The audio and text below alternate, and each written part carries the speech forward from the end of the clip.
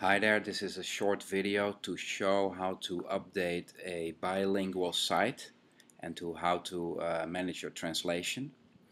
Um, as you can see, there's a site here installed with two languages, English as the default language and French as the shadow language. And when you switch, you will see that the FR will become visible in the URL and that the language flips to that language. Alright, and all the core Joomla features like the search button will change into the French translation as well. But of course all your content, all your menu items, all your module titles, all your pages, and everything that you've written manually on your site will only be translated if you will put that translation in your database somewhere. Alright, that sounds very complicated. Actually, it's very simple. When you log into the back end of your website, you go here, and under Components, there is a Joomfish component that manages all your translation. If you go to the control panel, you will see that there's different buttons here, and you can click a translation. And there we go. And you will see that everything here is becomes available for your French translation. Now, of course, I already installed the French language pack. If you want to add a translation, there's a process to that, but we don't have to worry about that right now. The French translation pack is already installed, and I've copied all the content that's available in the main database to the French language.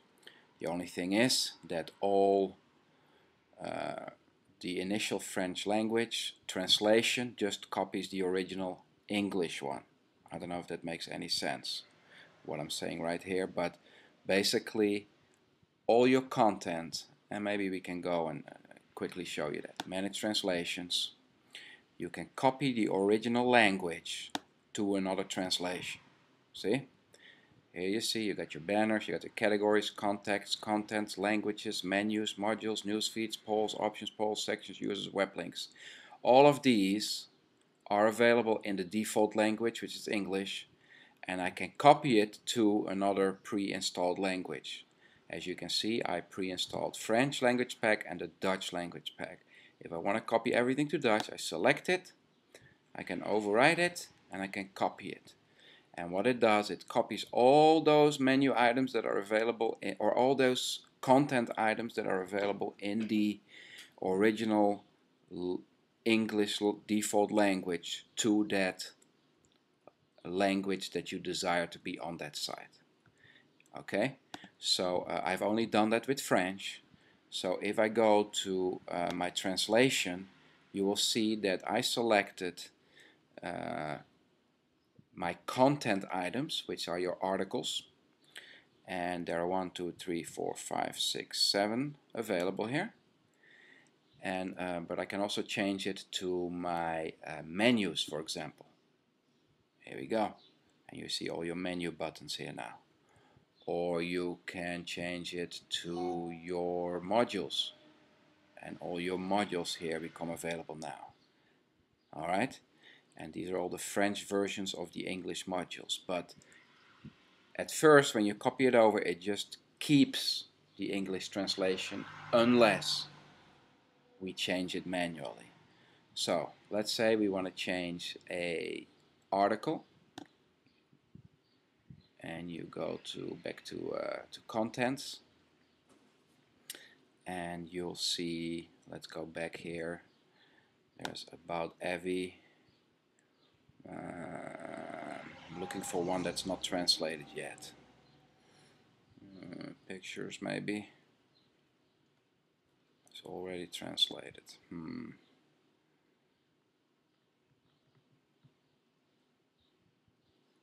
Well, all these articles apparently already are translated.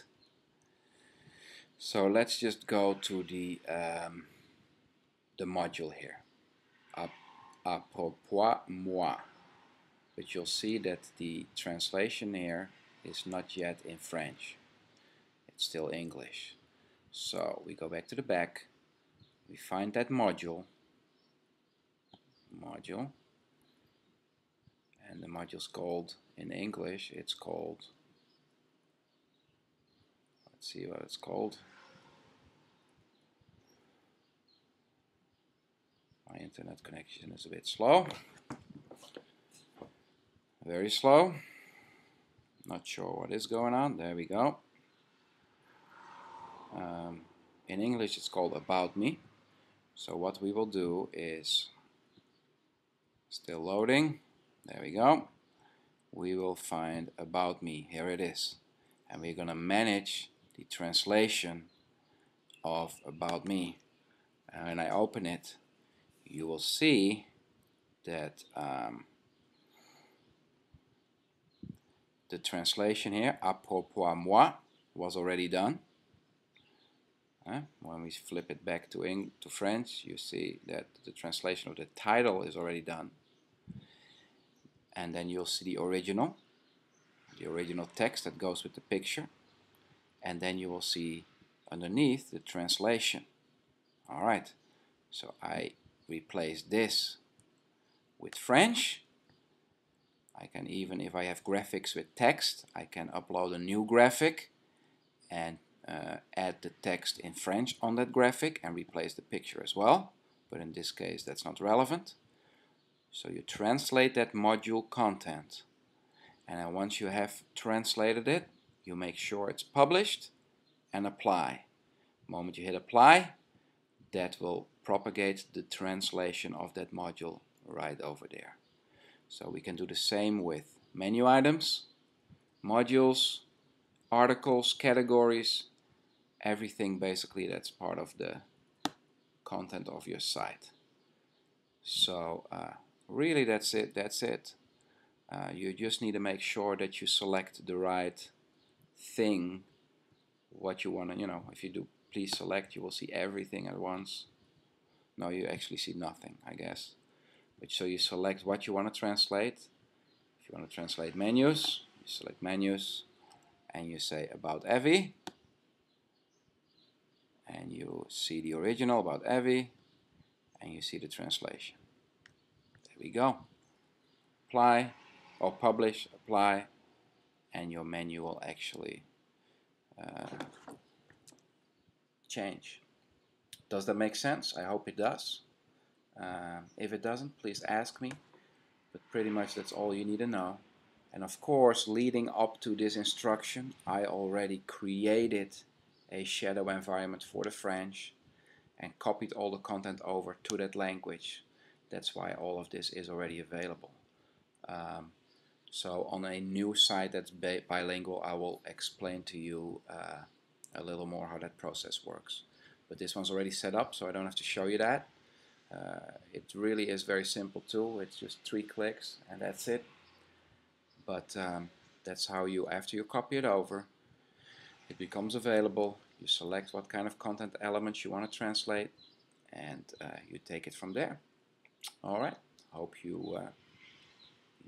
this is enough information. All right. Talk to you soon.